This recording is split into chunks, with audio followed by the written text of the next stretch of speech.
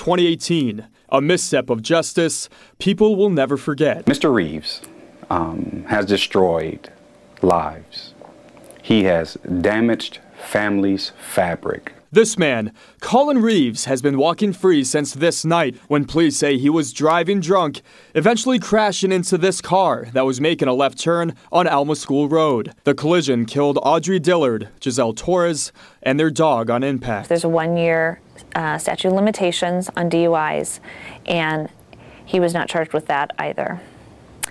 That was due to a gross oversight of our office. Fast forward to Tuesday, Colin is now facing 3 endangerment charges. I mean, it's a really good feeling. So, you know, it can never bring back Giselle, it can never bring back Audrey, but it also, it lets people know that this type of behavior will not be acceptable. Back to this night, the county attorney's office dropped the manslaughter charge against Colin too, because they couldn't prove he caused the crash. When they entered the intersection, they would have had the same light sequence. So if he had a red light, she would have had a red light. If it was yellow, she would have had a yellow.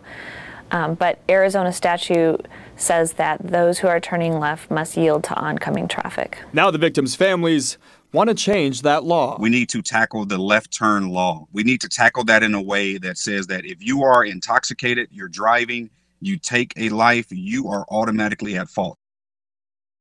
That family friend is taking that idea to local lawmakers. The family wants to call it the AJ law for Audrey and Giselle. Back to you.